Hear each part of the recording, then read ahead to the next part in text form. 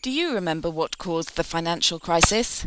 Housing bubbles burst and banks had to be bailed out. But cleaning up the mess was costly. Some countries weren't prepared. Soon they ran out of money. What had gone wrong? For years, the common currency had pulled the Eurozone apart, leaving many countries in a terrible economic mess. Their finances were on shaky ground.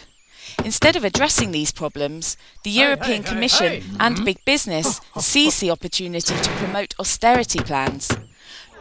Not all governments found it easy to accept these measures. They were under pressure from the public. But despite protests, the European Commission and big business had it their way.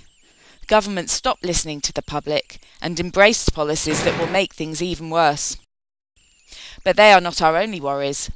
The European Parliament wants more powers for the European Commission so that it can drive economic policy in a direction that suits big business, forcing governments to cut social spending and attack social rights, and for decisions to be taken behind closed doors.